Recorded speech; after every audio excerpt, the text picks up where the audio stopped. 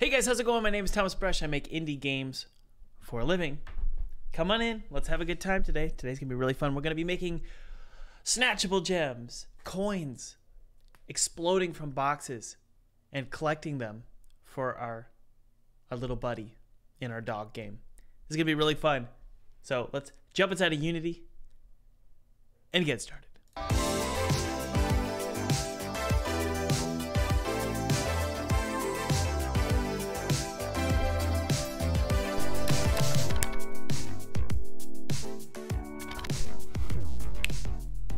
By the way, guys, feel free to download my free 2D game kit below. It's totally free. It's my treat to you. I used this exact 2D game kit to make a game for PewDiePie in 14 days, and then I got to play it in front of his subscribers, which was really awesome. So download that. Use it however you want. It's my treat to you. Yeah. Okay.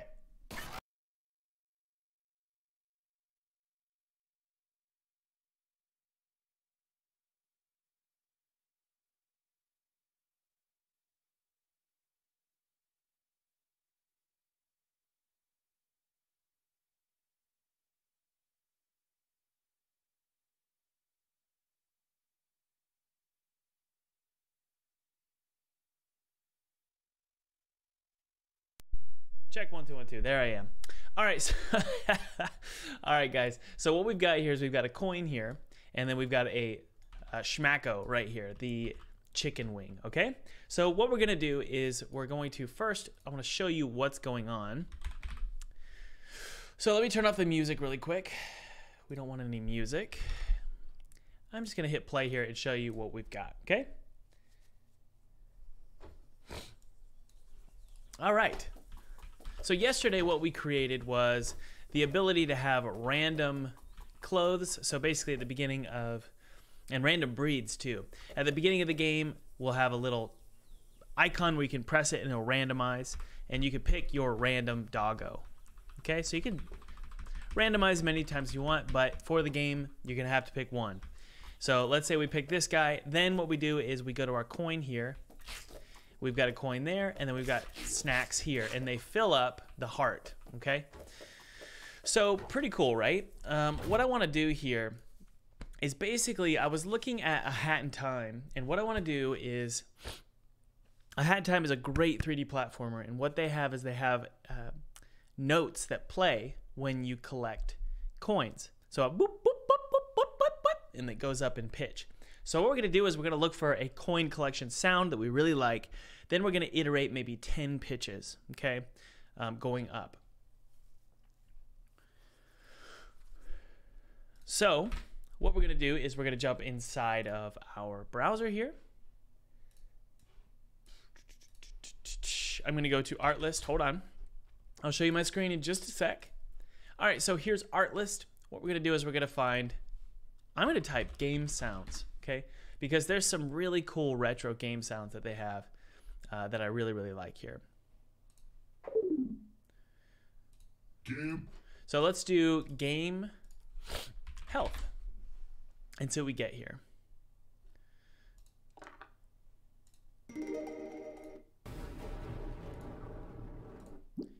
Ooh, I like that. So none of these are really that great. Hold on. Ooh. I like that. Let's use that for now, okay? And then one more, game coin.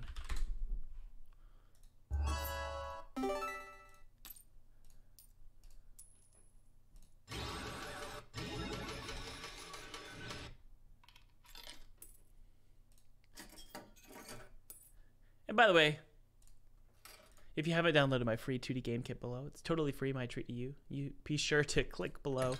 Ooh, I like that too. Be sure to click below to take a look at that. You can use it however you want. I used it to make a game for PewDiePie in 14 days, but you can use it however you want. That's insane. That's a little too much.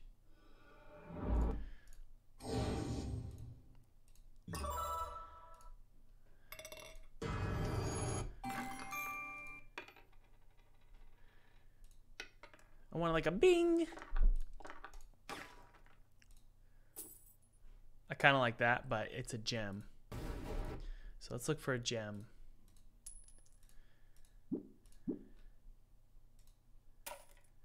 Ding!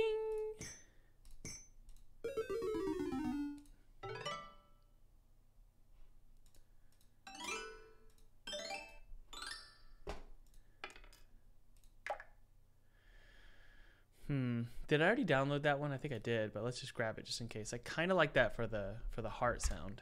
So we're going to keep that. Ooh. There we go. Yeah, a bell sound might work. We can look for that. Game bell. Ding.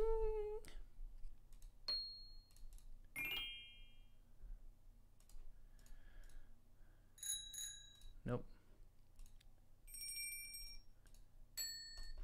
Okay, I think these are good. Let's open up this one here. We're going to mix the two, a bubbly sound and then a bell sound. Let's see what we can do here. Okay, so let's export that out. Make sure we want it between -12 and -6, all right? So just drop it down just a tad. There we go. And then we're going to export it as a WAV file.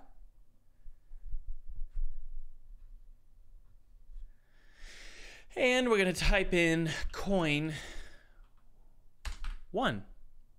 Coin collect 1.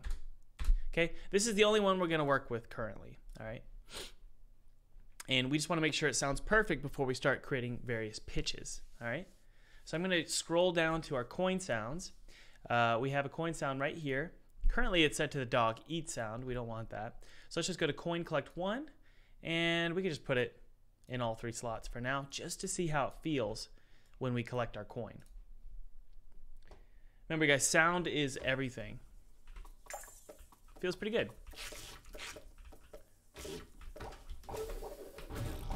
Alrighty, very good. So we've got the coin collection sound. I like it, it's not bad.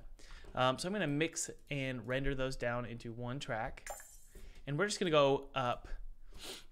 The theory is by notes. So from B to C. It's a little too low. So really what we should do here is from C to D. Okay. So we're just going up by major steps, right? Coin collect 2. We're going to keep on going up, okay? And I don't even think we have to make any changes to how much the iteration is. I think we just got to repeat that effect, yeah, you know, like 10 times here. Keep going. And we might need to increase the volume every once in a while. And the way this is handled, I believe it's already ready to go in the script, and I can show you how we're doing this. Basically, in the script, we have a timer, and if the timer gets over a second, then it will reset the pitch back to its baseline. So you can run through like 10 coins, boop, boop, boop, boop, boop, boop, boop, boop, but if you don't collect a coin for a second, it resets. Okay, let's go one more.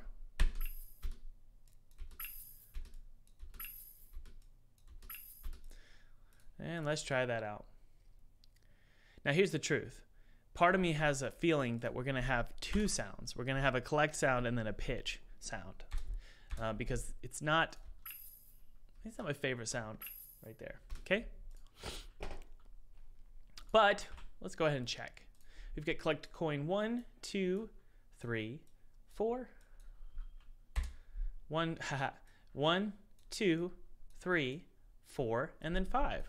Okay, so we've got 5 sounds here that we can use to collect our coins. So I'm going to make a guess here that this is not going to work as it stands. But let's just double check here. I'm going to click apply all here, and I'm going to drag 10 coins. And what we want to see is these sounds increase as we collect them 5 times. But once it hits the 5th one, it's just going to play that one over and over again. So let's hit play.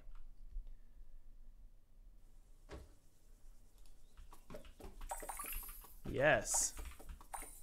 I can't believe it works. I didn't even test it. That feels really good. Let's try one more time. Okay, so we've got an issue here. Index out of range. So we did get an error there. Let's double check. Double click and take a look here. Coin sound index. All right, so let's take a look and see what our coin sound index is. That's just the ID that tells us, you know, which coin sound to play. It's currently a public integer, so we can take a look at it on the actual player himself. So let's scroll all the way up and go to player here, player controller. By the way, guys, if you haven't checked out my free 3D course below, be sure to check that out. It's my treat to you. This course is totally free. You can enroll whenever you want, and you can also take the course at your own speed. And you're just going to learn how to make 3D games. And the cool part is you don't even have to learn anything related to modeling. I'm going to teach you everything you need to know to create a very basic 3D game inside of Unity. So be sure to check that out. Good evening, Abdul. How you doing, buddy? All right, so let's take a look here. We've got the coin sound index. Let's take a look at what it is. It's currently set to 0. So as we collect our coins here, it should go up. So 5, I see. So we need to have it reset at a lower value, okay? So what we're going to do here is we're going to go to our little coin sound timer here. Let me show you what it does. So if the timer is smaller than 1, it's going to count all the way up to 1. When you collect something, it pops it back down to 0. So that means that as it's if it's lower than 1, the coin sound index is going to increase based on the collected coin, and that's happening in the coin collection script. So what we want to do here is we actually want to go to the collectible script. Let's see here. No. Where is it? Ah, yes, it's somewhere else. So down here in the collection script, what we need to do is we need to say if it's smaller than the coin sound length, then we can increase. But really we're seeing a problem here because the coin sound length, yes, it needs to be -1. I believe that that's okay. So let's take a look here. It really should only go to 4. 0, 1, 2, 3, 4, right? Which is actually 5 slots in the array here, right? But it's actually only going up to 4. So let's take a look. All right, there's coin sound index. It should only go up to 4. So let's watch it. And it's right here, guys. Right here. Let's watch it. Good. All right. Okay, very, very good. So that seems to be working just fine. It's fun to collect them. I'm not going to change the sounds. I think we're pretty good here. The next thing I want to do is I want to make sure that these are random. Now, in Zelda, there's variations of the coin value, right? In this case, I think that's fine. So what we're going to do is we're going to have the value down here, 1, 5, 10, and 20. Basically, we're going to change the gem size as we go up. So we have these 4 different gems, all right? So what we need to be thinking of is what are the variations in color and how do they associate with the value. So I'm going to call this gem 1, and then this is gem 5, and this is gem 10, or even, how about 25? And this is gem 100, okay? So there's the variations in value. The next thing I want to do here is make sure the colors associated, sorry, this wire is driving me nuts. The colors associated with each gem look about right, okay? So this one is, and also it needs to be a little bit bigger too. So we can do a big golden gem here. I'm going to do gold for the big gem. Actually, let's go to Zelda and figure out what those values are. I think that would be really, really good to do here. Rupee types, Zelda. I'm going to go with Ocarina of Time. Actually, let's go with Wind Waker.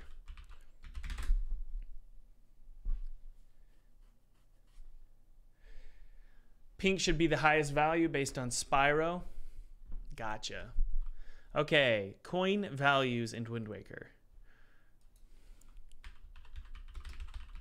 Colors. Wind Waker. So what do we got here?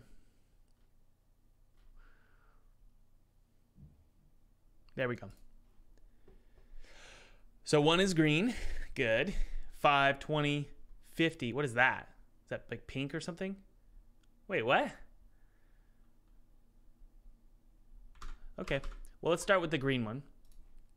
So this is the regular one. So this is going to be that green. In my games, a little bit more bluish green. That one's 5, so we're going to go with blue, right? So this is our blue one. I'm actually going to rotate it up. 0, 90, negative 90. Okay. And let's disable the 100 and the 25. So this is our, can we zero it out? Yeah. So that one's going to be blue. Okay. There we go. So let's do a little bit of blue here. I think let's see, double check here. So we've got green and then blue. Gotcha, gotcha. Okay. Green, yeah, maybe more of a neon green actually. Yeah, there we go. That fits perfectly within the style of our game. That looks good. Gem 25. If we go to our browser here, you can see we have 25 is red. Okay, so I think that's totally fine. I feel like, let's see here. I feel like this one, yeah, I feel like that should actually be 5, the square. So that's going to be the blue, which we're good here. This is going to be the 25 value, or 20 value. So 5 of those equals 100. I think we're only going to go to, I don't know. Let's double check here. So this is going to be pinkish color. So that's actually our value of our 20. And then I'm just going to go up to 100. Okay, guys? 100, I think I'm going to have it be pink. Okay? Pink sounds great. Actually, that one's already pink, so I think this one is fine. Yellow. Boom. Okay? Not that big, but a little bit bigger. That looks pretty cool. All right? So we've got these 4 gem types. So let's see here. What we're going to do is we're going to go to our values here. And I'm actually just going to write this down. I'm basically going to say there's values of coin values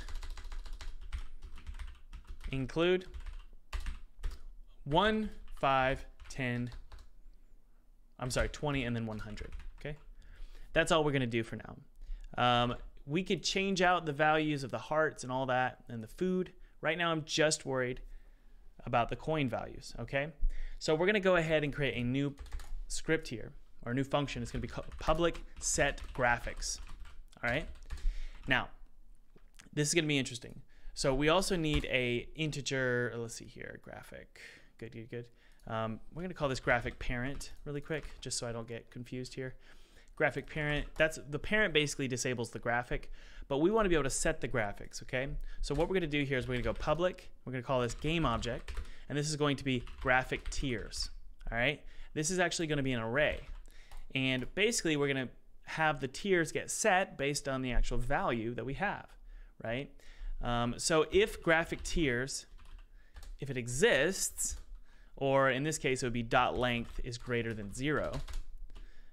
If that's the case, then go ahead and set the graphics, okay? We're going to set the graphics here in awake. And what we're going to do is we're going to say, if my value is smaller than or equal to a value of 4, really honestly just is smaller than 5. And this will be a sort of a global approach here. Food and coins all have these sort of valuations, okay? Else if, and we could do a switch case if we wanted to, guys, but I'm just going to do if statements here. If the value is smaller than,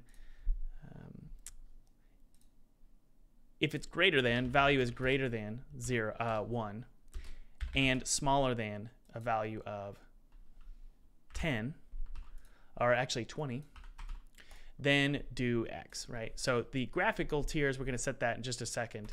But for now, I'm just setting up the conditions. Good. Setting up these conditions.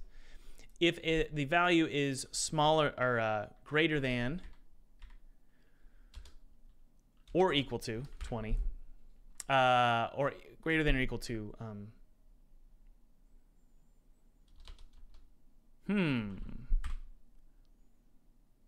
greater than or equal to 5. There we go. Yes, and then over here, it's going to be greater than or equal to a value of 20 and smaller than a value of, what are we doing? 100. Wait, what?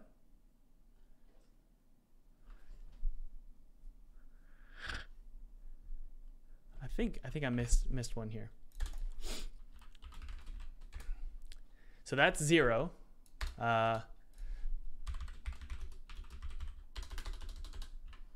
I'm 1. This one is I'm 5. Yes.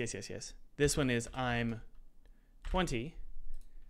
And guys, the reason I'm going about it this way and not just equal values is because if I accidentally type in 21, I still want it to be that one coin. It's not my favorite approach here, but I think it's going to be fine. Okay. There we go. So if the value is greater than or equal to 100, and that's about it.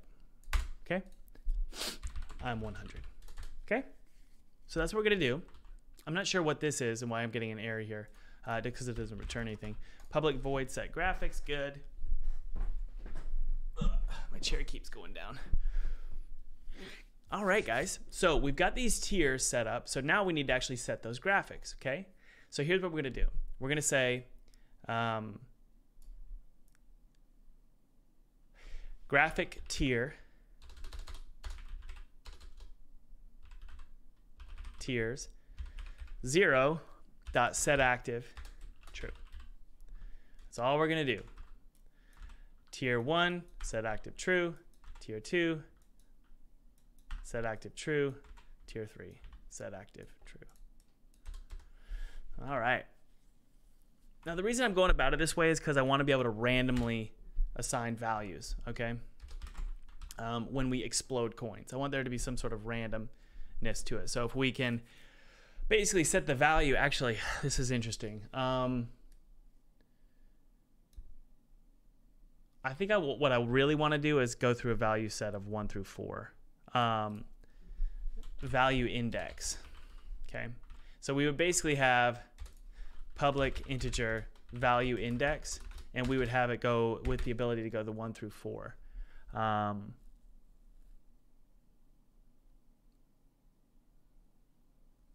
Yeah, I think I need to do it that way. The value index would be a value of 1, and then the actual value itself is determined. Coin values are set based on the value index. Can include 1, 5, 20, 100.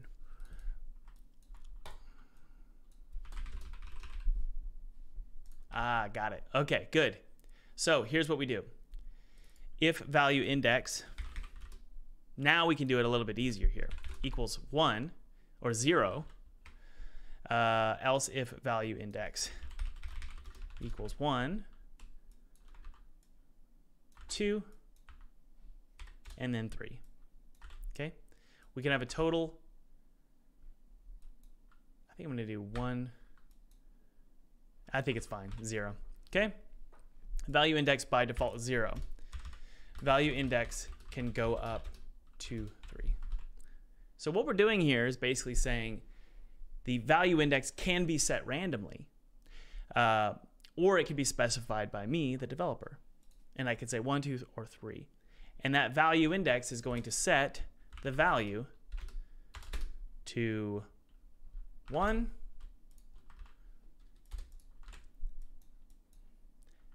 5, 20, and then 100. And as you can see here, all we've actually got to do is this. Okay, so that's actually really what we want to do here. It's going to be right just like this. It's going to be on the outside of the statement here. And also, we don't even need this. Yep. So we're going to actually put this here. There we go. And then this goes above this. There we go. And it's really going to be called set values. All right. So what does this mean, guys? The theory is, if we go to Unity, there we go. The theory is we set the value, actually, really quick, let's make sure value is set to private. We don't want to see that. Okay. The value is set. Yeah. So it's actually just going to be 0. It's set in here. Okay. So that means we can change our value index. All right. So 0 is the baseline value of 1. 1 is 5. 2 is 20. And then 3 is 100. And this is going to be true across the board for both food values and then also coin values. All right. Now let's go ahead and set up our graphical tiers. And by the way, let's make sure, get some clarity here. Cool. Our graphic tiers are saying if it's greater than 0, then we'll manipulate the graphics.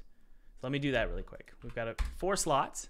1, 2, 3, 4. Okay. So let's go ahead. And also these should be disabled. So what we're going to do is just disable all of them. How do I disable all of the children in a group? Disable all children in Unity. How to deactivate all children in Unity? Let's take a look here. For each transform in child game object set active false. Okay. So what we need to do is on awake, when we go to set values, if the graphic tiers.length is greater than 0, we just want to make sure we deactivate all of them first. Okay. So this is going to be child for the child in transform dot. It's actually going to be in the graphic tiers dot, and it's going to be the first one. And then we're going to say dot transform dot parent. Dot transform. I think that should do it. So basically what it's doing is it's saying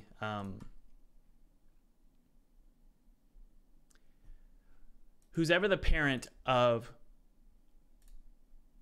one of our first graphics, then just go find that parent and then disable all of them first.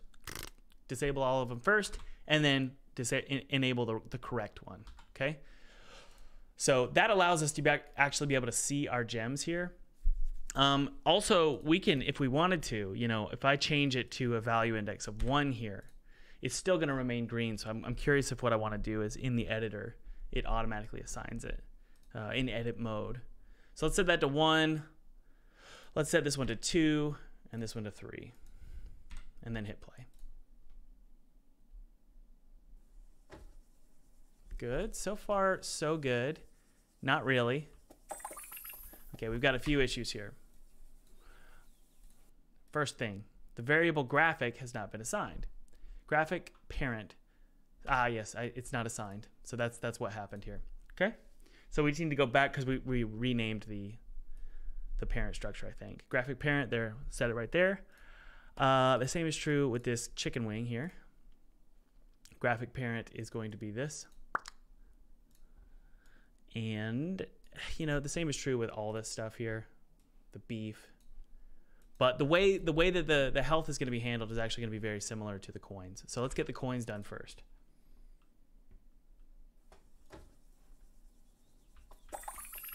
Okay, so for some reason those didn't get set properly. Let's double check here.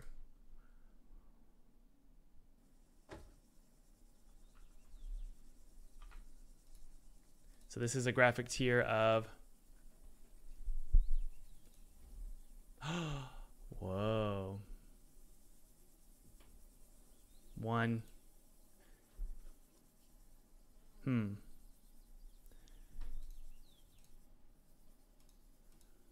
don't like how they're being renamed. Why are they being renamed? There's something going on here. I have like a save system doing something here. There it is. Player properties sync. I'm going to remove that. We don't need that right now. Okay.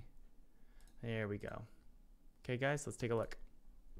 Hopefully things aren't being renamed anymore. Nope, they still are. But I still don't think that that's the problem. Gem 100 is always being set. So we need to take a look and see what's going on. That's what's happening. Okay, we're good here. We're good. So I just need to set it to the value index. And that's it. All right, guys, let's take a look.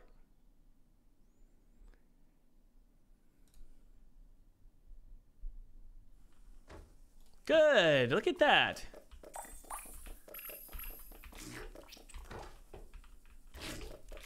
All right. So that works great. The next thing I want to do is create some sort of value indicator above my head. I don't even know if I want to do that, to be honest. Let's take a look and make sure our values are being set properly. So if we hit play here, and we'll go to our gems, we have it set to 0. So that's 1. That's 5. Good. 1. 100. Good. Okay. All right. So we also have the ability to create unique sounds. I'm not going to worry about that right now. Are the sounds unique in Zelda when you collect a coin? I'm trying to remember. I don't know if they are. Yeah, I'm not so sure if they are. But let's go ahead and do the same sort of thought process with our chicken wings. Okay, so I'm going to delete all of our health chicken wings except for that one. And what we're going to do is go to our health chicken wing, make sure it's in the right category. Okay, we've got coins. I'm going to call this health and then delete these. Well, we're not going to delete them yet. So basically what we're going to do here is we have this meat pickup here. And I can just basically drag in. Oh, good. We've got all the foods here. So I'm going to go ahead and create a new game object.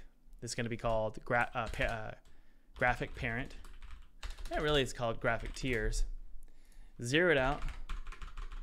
Set it to 1, 1, 1, 1. Pull this meat pickup down there. Good. So we have 1. So this is going to be the meat pickup. Good. We're also going to have the beef. And really, these are already set up as prefabs. So I'm going to call this pickup graphics for now. There we go. So I can just drag in the meat. That's the beef. There we go. We are going to have cupcakes. So I feel like cupcakes should be the lowest tier, right? So you have cupcakes, you have chicken wings, you have beef, and then you have pie. I think pie should be a lower tier as well. Good. So I think pie, you have cupcakes, pie. So I want them to scale pretty good here. Pie, chicken wing, and then beef, right? There's our 4 tiers, all right? So now if we go to our actual, see, by the way, we're using the same script, guys. We're using the same script here. Sorry, my camera just lost its battery. But we're using the same script here. Basically, this collectible script is going to be reused across the board with health, coins, and stars, which the stars in this game are going to be bones. When I say star, I mean like collectible stars at the end of a level.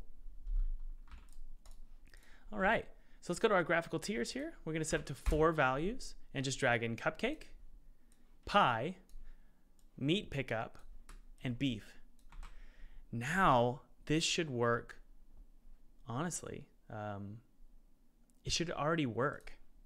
So let's disable all of these except for the cupcake. There it is. And that's incorrect. Let's zero that out. Let's see here. Let's double check something. Zero out the, yeah, there we go. So we have this health pickup. It's really called health, so I'm going to disable it or rename it. I'm going to apply all. Good. And all of these other ones. the other pickups that we have, we don't need any of those. We don't need any of those, so we're going to delete all of that. Let's see here. Oh, delete these two. And now we have this one generic health pickup. And all we got to do now, guys, oh, and this one here as well. We don't need that. Are there any more? I just want to make sure I clean up the scene here. Yeah, I think we're good. Okay. So now we have this cupcake. The cupcake, the value index is currently set to 0. This one will be 1. And this one will be 2. And then this one will be 3. Whoops. Put it over here. So let's make sure that the very simplistic code that we wrote for this these various object types works across the board for both coins and for food. It does. It was that simple.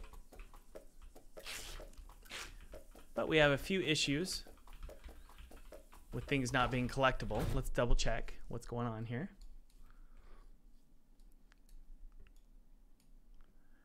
I'm going to delete all of these except for that one because it's getting me a little confused here.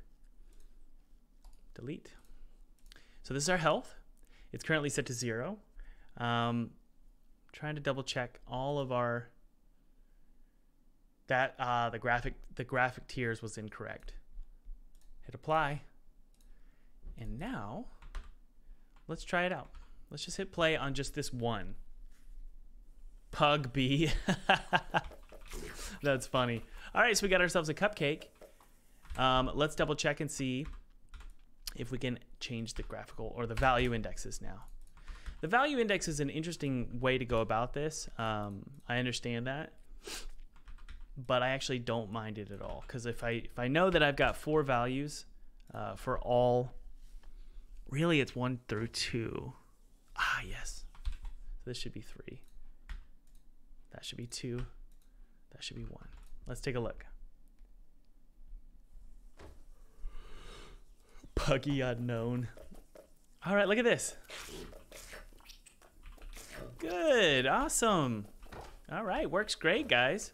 Next thing that we wanted to do on our list is we want these to be able to launch on start. The reason we want this is so that when we break a box, all of them will explode, okay? One of the things I have an issue with, though, is I want to make sure that they don't interact with each other, okay? So that's really the first step, is to ensure none of these will interact with each other. So let's go to our project settings here, go to our physics, and take a look at what we've got here. Things with the layer pickup should not interact with each other, okay? So I'm going to disable those. Now, what I want to do, though, is I want to make sure that the pickup, there's a layer and there's a tag. I want to make sure something's going on here. The tag pickup is useless. I'm going to remove that tag, okay, guys? That's a useless tag because it's being used by health. The health script? What are you talking about? What? What's health? This object here? Let's double check something. Let's type in pickup. All, entire solution.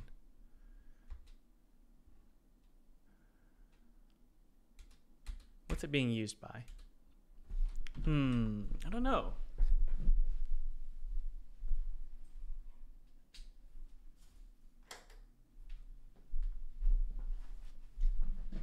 Sorry, I had to turn on my fan here. I don't really know what it's being used by. Let's try and do it one more time and figure out what's going on here. Look at all these tags. This is so weird. So we've got a ton here. And then we got to add tag. I want to delete this. But I can't because it says it's being used by coin 1. Is it really? Ah, you have to turn them off. You take them off first. I see. Okay. And then also our health on tag. Now let's take a look and see if we can remove it. That's annoying. Okay. Let's go back to add tag and make sure it's removed. It just says removed, whatever. That's so dumb, Unity. All right, guys. So the tag has been removed. We don't need that. What we really need to worry about is its layer, okay? So what we're going to do is we're going to go to the health here. We're going to change the layer to not to pick up. I don't like that word. I would rather it be collectible, okay? We don't want collectibles to interact with each other. So we're just going to make sure that this value is set to collectible, and it's just going to be this object only, okay? And that's set to collectible, good. And then also the coin we want to be able to set to collectible as well. All right. So now we can go to the project settings and ensure that they don't interact with each other in the physics. So collectibles will not interact with each other, which is great. Now, let's make sure it's being rendered by the camera. So let's go to our camera here, which is right here. Go to our culling mask, and you can see that collectible is not included. So let's make sure we include it in our camera. I want to hit play just to double check.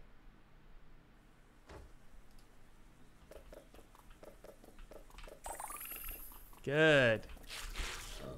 Awesome. Okay.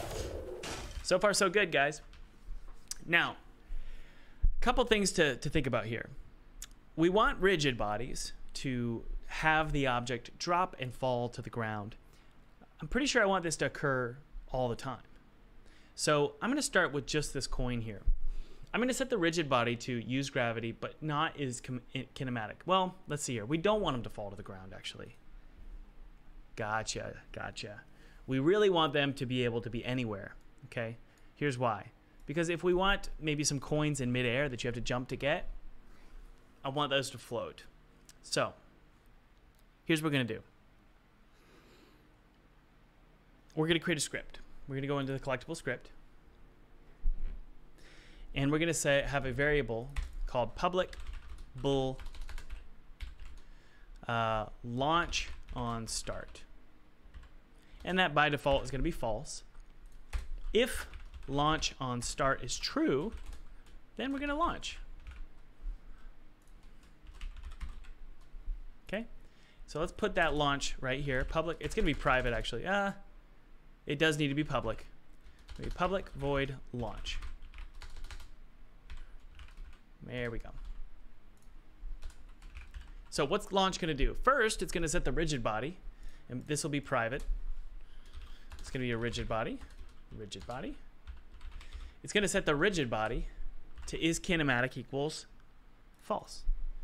So we need to make sure we get the rigid body. So rigid body equals get component rigid body. Okay. Then we say rigid body dot add force. I mean, we could add an explosion force probably. Let's see here.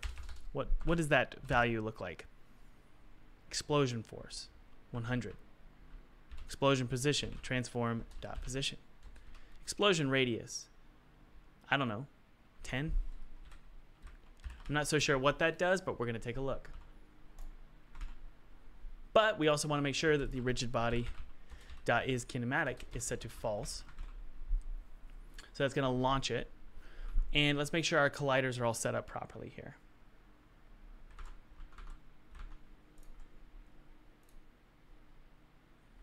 All right. So this one right here, I'm going to delete all the coins now that we know that they work. Let me make sure I hit a, no. We're good here. So that's 0. Nothing to override, good. So we're just going to start with the coins here. Let's remove the health, all of this stuff here. So we have a coin and health. All right. This one I'm just gonna, let's double check something here. I think we're good. I think we're good to just delete them. One of the problems I have, though, is I want to make sure that when I place an object, it actually gets placed elevated above. So what that means is our box collider needs to be pretty large. Okay, so that's good.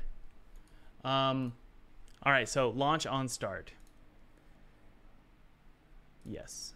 Set it to true and see what happens. Hit play. There it goes. It's way, way out there. Let's double check. He's way out there. Good. Okay. So obviously you could have specific launch power values. So that may be what we want to do. We may want to say launch power.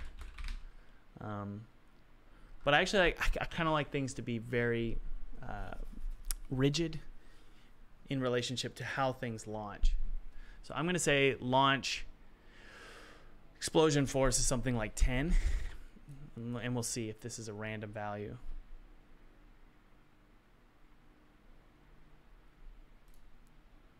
All right, let's hit play.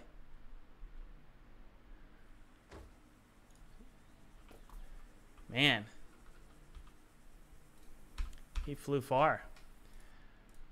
Let's do a value of, what is that? Let's just do an explosion radius of 1 and an explosion force of 1. Man, I could be wrong here.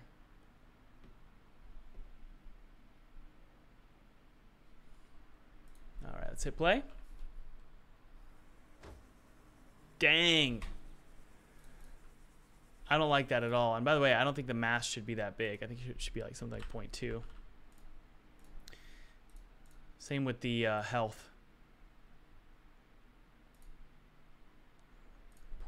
0.2, something like that. All right, so the explosion force, I don't really know if I like it. So let's type in add force. And we're just going to do a vector 3 force that's random. So new vector 3. And we're gonna create a new vector 3 here. Explosion force. Or it's really launch force. Random launch force. And that is going to equal new vector 3. Random.range. How about this? Random launch force. Well, let's see here. Let's create a new float. Launch force multiplier.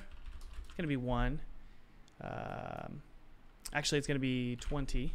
And then we're going to say random range negative launch force multiplier.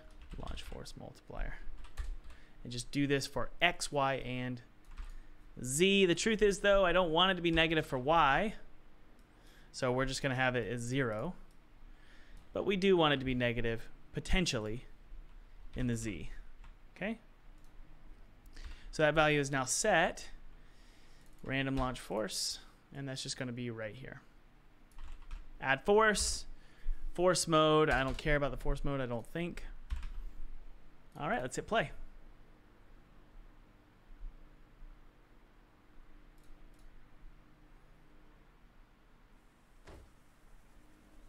Where did you go? Holy mackerel. What if I set it to 1? What if I set it to 0? Because it's making me wonder if we've got an issue associated with the actual coin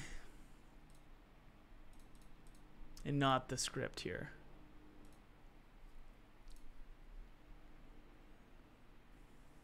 Yeah, look at that. He still flies off like crazy. So something's going on. Setting it to kinematic equals false might be the problem for some reason. I'm not so sure.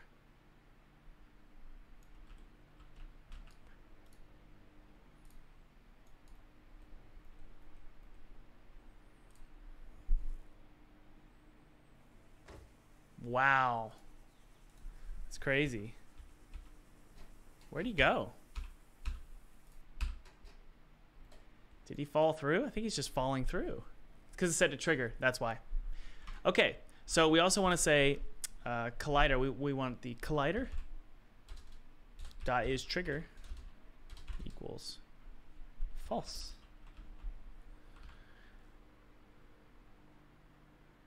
The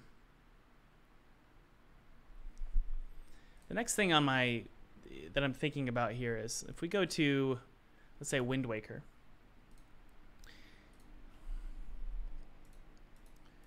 Wind Waker, game, rupees. I want to be able to see here how these, I know you can't see my screen, one sec, how these show up on the ground.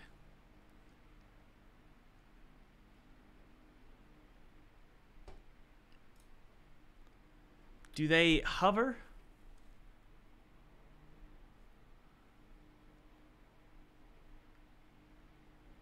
I don't think they hover necessarily. I think they're like just touching the ground. Yeah, that's what we're gonna do. Basically, what we're gonna do is we have a trigger collider, but then we also have a rigid body collider, okay? So this is our box collider for the collection zone. So that's really should be called collection collider or trigger collider. And then we also have a RB collider, which is our rigid body collider, okay? We're gonna have those two. We're not gonna get them in the script. We're gonna have to assign them manually, okay? All right.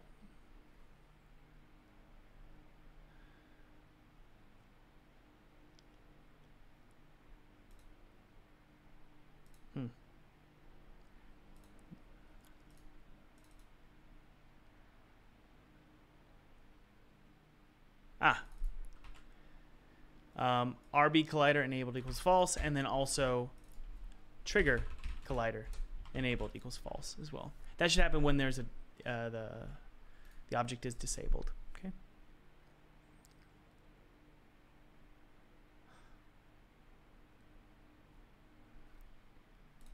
Okay. Now let's drag in the proper ones. We have this big box collider, which is going to be the trigger collider. But then we're going to have this smaller one, box collider. And this is going to be the for the actual gem itself. What do I want to do here? I don't like this method. I don't like it at all. Yep, okay, I have a better idea. The reason I don't like that is because then you have to set the actual collider value for every single object, every single graphic, and I just don't want to deal with that, so we're not going to deal with it. Instead, we're just going to have one collider, and it swaps like we were going to originally do here. Okay? So basically, we just say collider dot is trigger equals false. Okay? That way, it'll bounce on the ground. That's basically it. That's all we want to do. All right, let's try that out. Okay, so if I lift it up, it falls to the ground. But what we also want to do is go to the rigid body, and we want to make sure we freeze its rotation along all axes. This rotator script, we're going to move to the graphic itself. That way we're not rotating the rigid body, we're rotating the graphic. Okay, paste component right here, up. Collectible, oh, come on. Copy, remove, go to our graphics here and paste it. There it is. All right, so it's gonna randomly rotate either 1 or +1. Actually, let's just keep it like this for now. Okay, but now we can't rotate the actual rigid body. It's frozen, all right? We want that. That's good. We also want a bounce material on the box collider. So what we're gonna do is go to our physics materials folder, which is, actually let's go to ball here. Yep, physics material ball. That's a player material really. player ball, and then this is player legs. We're going to create one more, and we're going to call it physics material gem. Okay. And all that's going to do is going to have a bounciness of like a value of 0.6. Fixed object name. There we go. Physics material gem, or physics material collectible. I think that's probably a better word, because we want to be able to use this for our health as well. Just drag that collectible right there. And the theory is here that it'll bounce nicely. Let's hit play. There we go. Just like Zelda. Good. But now you can see we can hit it, right? We don't want to be able to do that. So I think what we need to do here is have a timeout. Okay. So if launch on start, launch timeout equals like a value of 2. Okay. Then on update, we'll have an update here. Public void update. We'll say launch timeout plus equals time.delta time. Right? We also need if launch timeout is smaller than or is greater than or equal, or yeah, greater than 0, then we'll do this. It's actually going to subtract, so that if once it hits 0, then we know that we have officially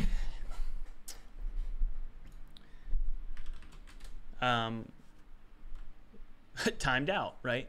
And that means our rigid body will be set to is kinematic equals true, and the collider dot is trigger equals false. Okay. Now let's set that is or that launch timeout value. Launch timeout equals 0.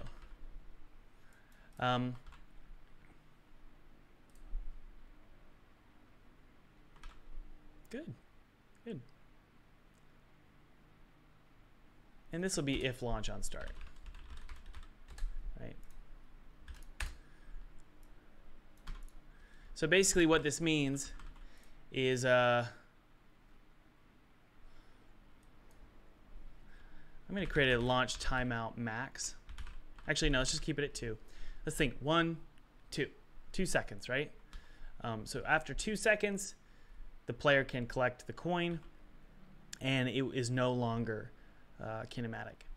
But what we also want to do is we want to say else if rigid body dot velocity. Rigid body is sleeping.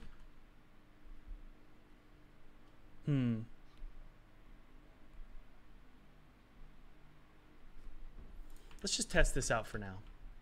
Okay. All right. So if we launch on start, we're going to launch. The launch will set the launch timeout to 2, which means that if it's greater than 0, we start the countdown. We start going down every second. Once it hits 0, or once it hits 0, it's going to set everything back to the way it should be, and we can collect the coin. Okay?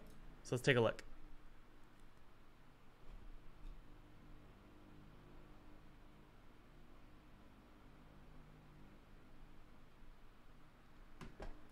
All right. So 2 seconds have passed. So it should set properly. So it's not doing it for some reason. So let's take a look. Launch timeout equals 2. If launch on start and launch timeout is greater than 0, good. Subtract. Let's go ahead and look at the launch timeout value. It always helps to be able to see it in the inspector here.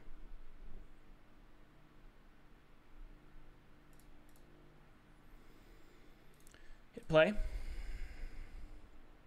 There's launch timeout. Okay, now it's negative, so it should set our box collider value to is trigger is true, and also our rigid body is kinematic to false, but it's not.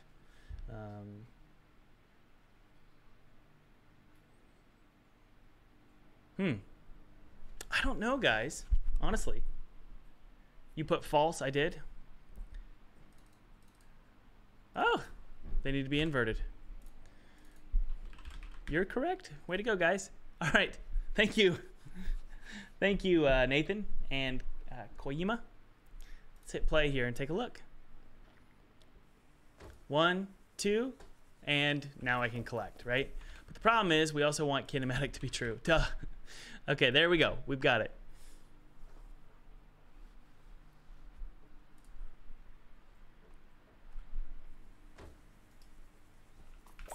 There we go. Okay, so now we can go ahead and set that launch value. The launch timeout, I don't need to see that anymore, so that'll be private. And now what we want to do is make sure that that rigid body force, launch force, is set properly. I'm actually going to put this up here. The launch force by default is going to be something like 20. All right. Let's take a look. It should randomly go in an X direction and a Z direction. The Y direction, however, is not going to be able to go negative. So let's take a look. So we're at 20 currently. Let's see what happens. Okay, it moved a little bit. I feel like the Y value should always be the same, to be completely honest.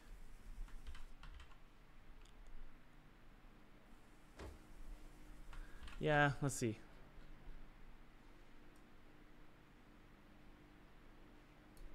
I feel like it should always be just whatever that value is. The highest value, it should be that.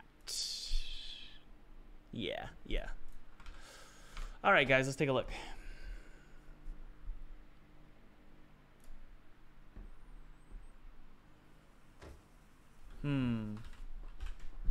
Interesting.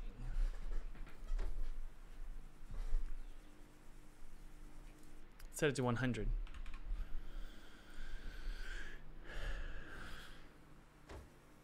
There we go. So I think it should be a value of 20, but I also think that the Y direction should be multiplied times 2. That will give us a nice sort of upward explosion. Oh, thank you, Alexander. That means a lot to me. I really want it to go up, and it's not. Maybe it is.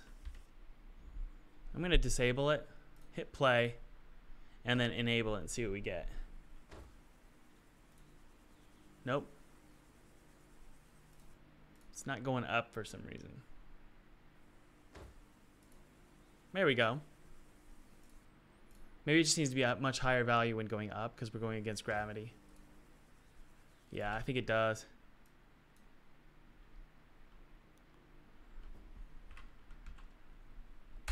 Times 10. Let's take a look.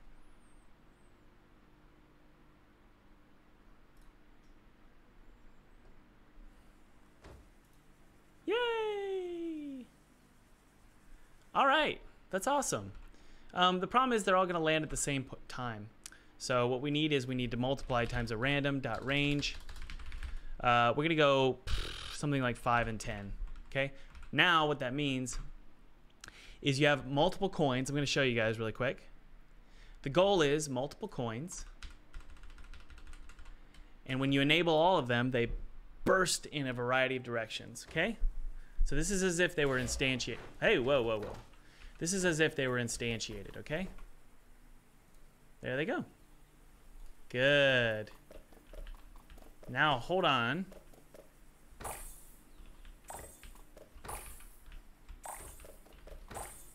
They also need to be in a resting state for them to... This is interesting. Let's figure this out. We want them to be on the ground. Ugh, hey, Jeb. Hey, buddy. All right, here's what we need to do. I got it. I figured it out. You need to go outside? Okay.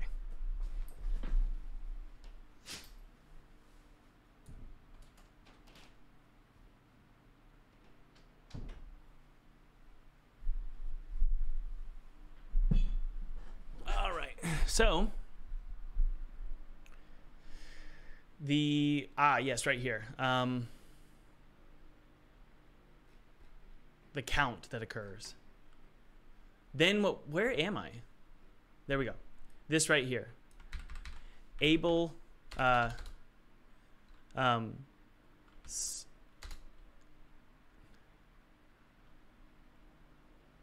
launch. Let me think of the right variable name.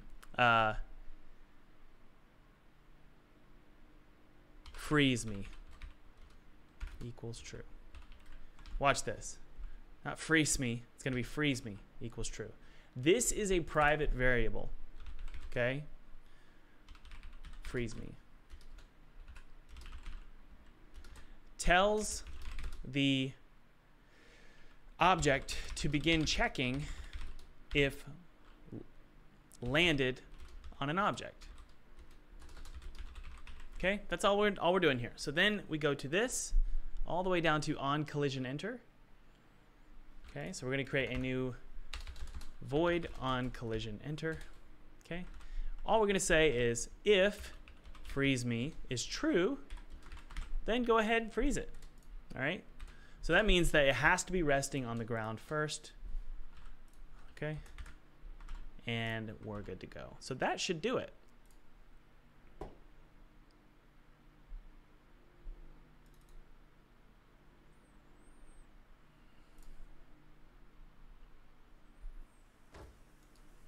Okay, let's enable. And now they're all on the ground. Sweet. Let's try one more time.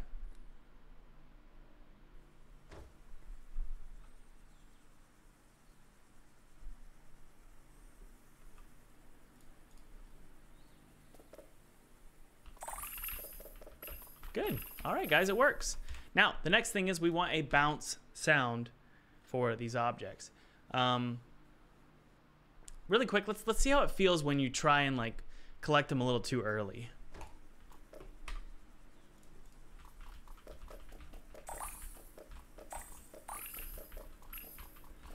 Uh-oh. Wonder why that happened. Let's double check again. We need to figure out if this is actually working.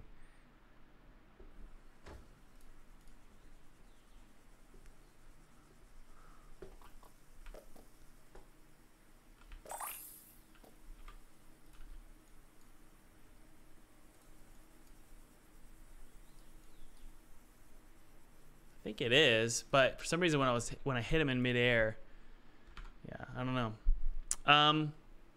There's really a question here that needs to be answered, and that is, if you touch it, let's watch this. Okay. Let's allow for collision touching with the player, but we also want to make sure that the timeout, the launch timeout, is at least greater than like 0.4 or like 0.2. So essentially what we're doing is we're allowing the player to collect them, but not immediately, because otherwise if you break a box and they all appear on you, you can collect them all, which you're not even going to be able to see them. So let's double check here.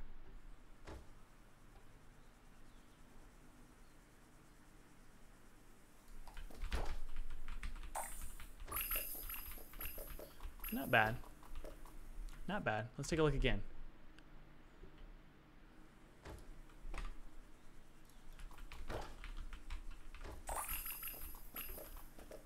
It feels all right. Try one more time. Yeah, this is one of those idiosyncrasies with collectibles. You want them to be rigid bodies, but you don't want them to really influence the player that much.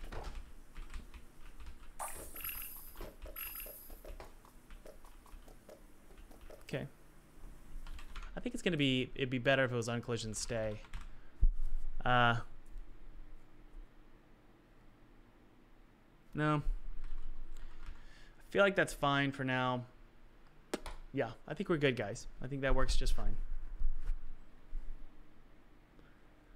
I just found it odd that the player could bounce on it, so I think it needs to be something like 0.1. Okay.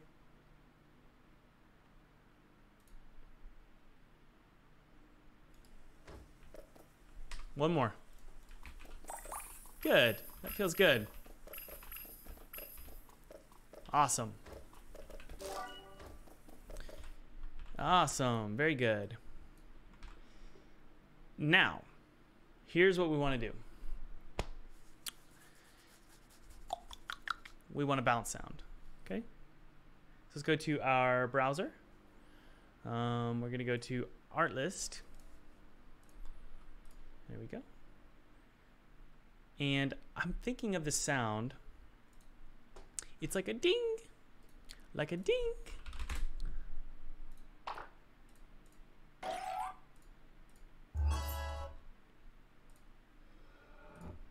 Bum, bum.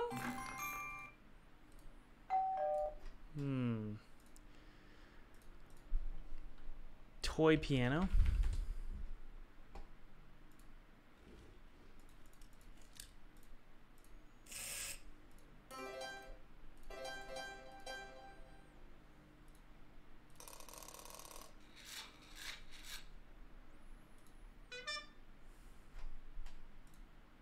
How about a clink?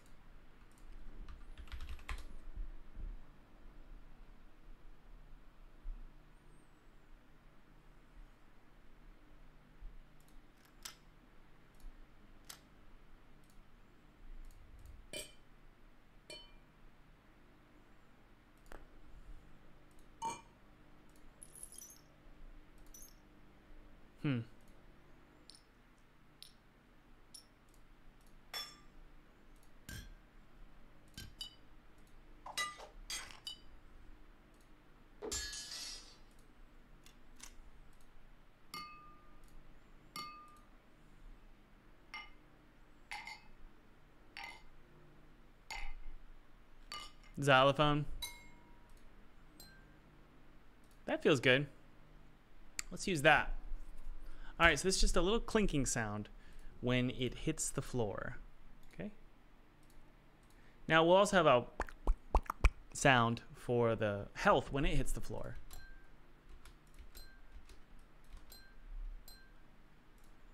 And we'll do a random volume as well, so it's not super annoying. Fade out. Export as a wave.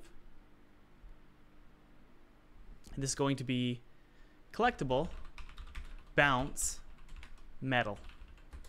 Okay? Something more generic, because we might use this for other things, right? All right, let's go to our collectible script here. And we're just going to create a single sound. You guys can't see my screen, can you? No, you can't. Okay, good. This is going to be bounce sound. Okay.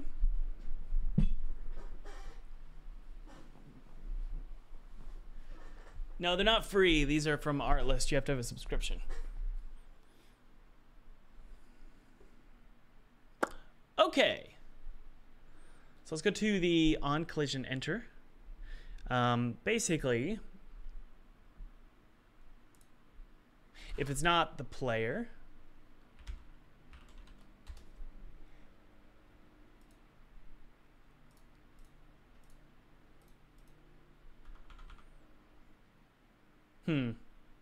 else if freeze me is false. Otherwise, else if freeze me is true, which that ain't, we don't even need that, just else. All right, and what that's going to do is we're going to go audio source or player.instance.audio source.play one shot, and all my sounds are played basically through one audio source, keeping it simple, guys. Bounce sound.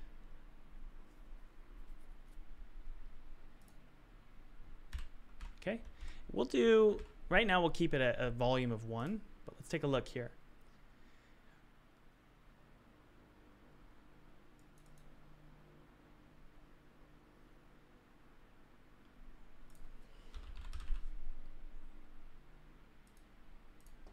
All right, there we go. So let's take a look and see if this works.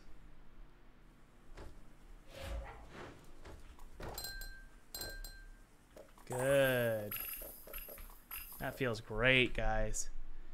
So we'll do a random dot range for the volume, 0.5. How about 0.6 to 1.1? I think that's decent. Not going to worry too much about that. And now, if we hit play, we'll get a nice few random sounds here with random, not random sounds, but one singular sound with random volumes. Very good. So, here's what we want to do. Apply all. I'm going to delete these coins, and let's go to our breakable box. All right. We're going to create a fun, serializable field of game objects that are the spawn objects. Okay.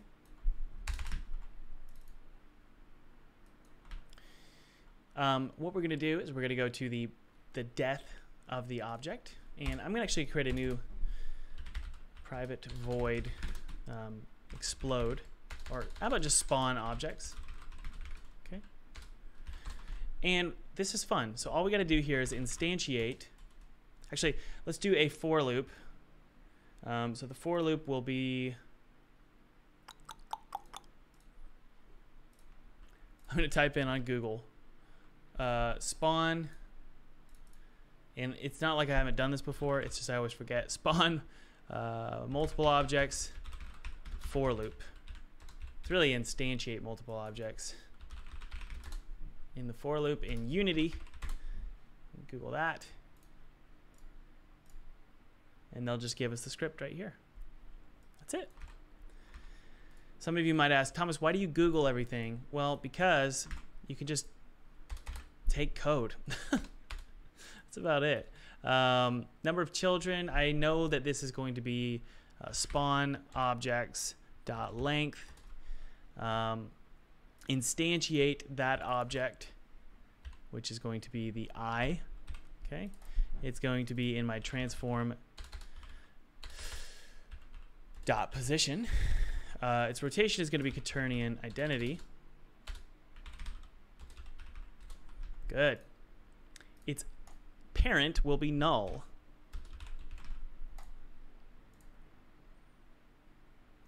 Get component, what is it? Collectible. Remember, guys, dot launch on start is true. See? And that should do it. See what we did here, guys? The for loop runs at the length of the spawn objects. And this is only really going to run if spawn object's length is greater than 0. So really we want to do some sort of test or check. So if spawn objects dot length does not equal 0, if that's not true, then go ahead and spawn the objects. And it'll just instantiate those objects. It's going to quickly set them to launch on start equals true, which means when we go to our coin here, we want to make sure that it's not set to true by default, right? Because what we want to do is, let's say I have a coin. I want to be able to place it right here, which it's disabled, which is not good. Yeah, I want to be able to place that coin right here. And also, it should not be 45. So zero that out for the rotation. Let's delete this one and drag it again and see what we get. Uh-oh. Let's go to the coin here and go to the graphic. I see. I think we're good, actually. Yes. Yes, we are good. So really quick, I want to double check something here. When I drag this coin in, I don't really like that positioning of it.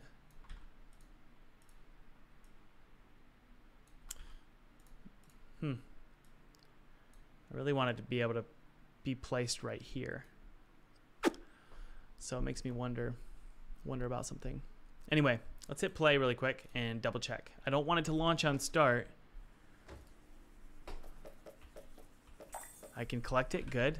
Great. So let's go to our breakable object here. And as you can see, we now have this drop down here, and it's spawn objects. So if I set it to 1 and then put a coin there, actually let's set it to like 10. The theory is that it should launch all 10 of those coins.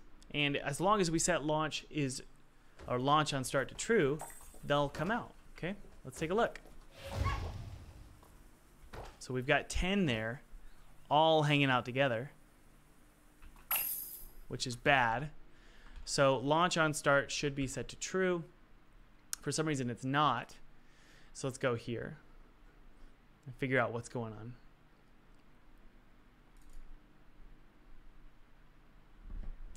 What comes first, awake or start? Well. Why is this happening? What comes first? I think it's start. I don't think that's the issue.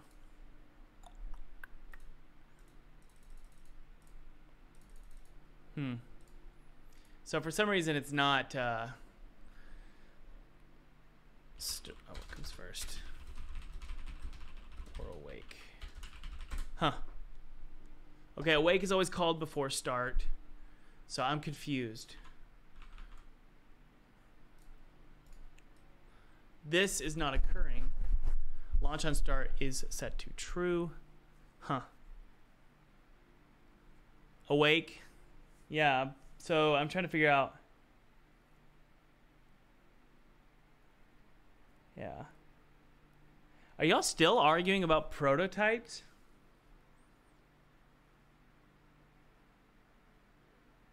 Yeah, this is our prototype. This has taken us about 2.5 weeks, so I don't think the graphics are too good.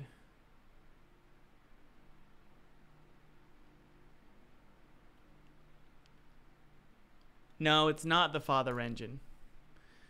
But that's an interesting thought. This is a brand new engine. Well, Unity is the engine, but anyway. So for some reason, they're not launching on start. Okay? I don't know why. I don't know why. It could be this right here, freeze me.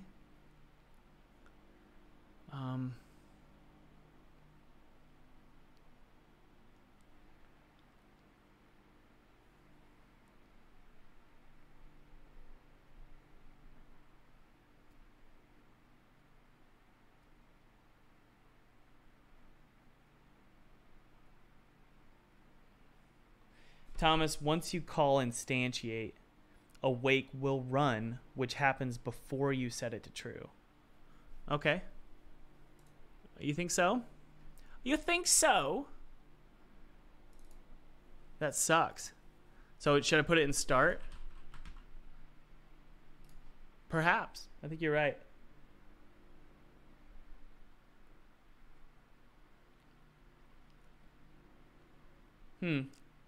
Okay, let's take a look.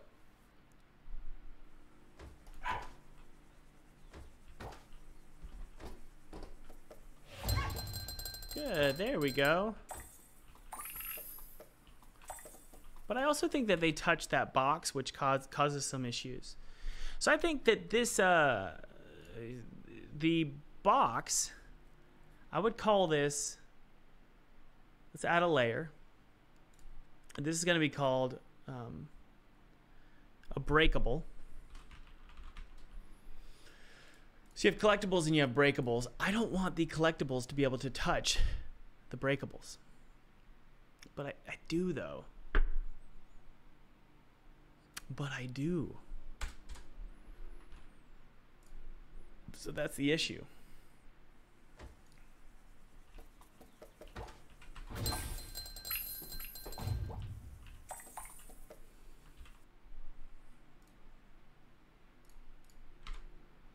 Here's what we'll do. On the breakable, what we're going to do... Yes, okay, that's what we'll do. On break, what we're going to do is the collider, Do we even have a collider variable? Yeah, we do. The box collider is going to be is trigger, and that's going to be set to false. All right, or you could just disable it, honestly. That way there's nothing occurring, right? There's no like, yeah, there's no collision that's occurring for like a split second.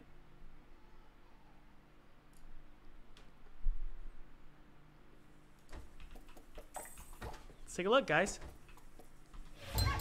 Still happened.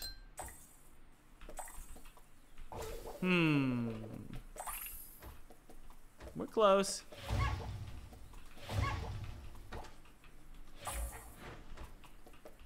They're fun to collect, though, I'll tell you what.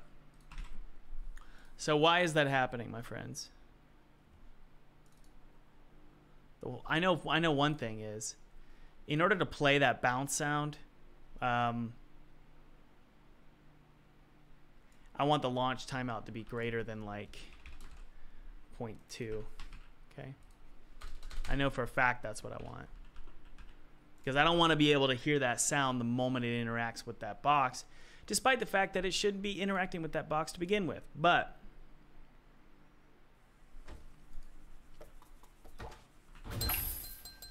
shoot. We don't want that either. Needs to be greater than 1 or like 0.5, 0.6. Because the problem is touching the player and the player's immediately able to grab it.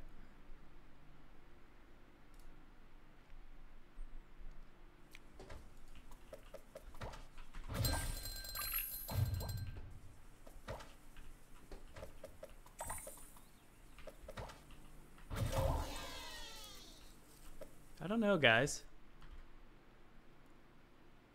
I want them to be able to pass through the player, honestly.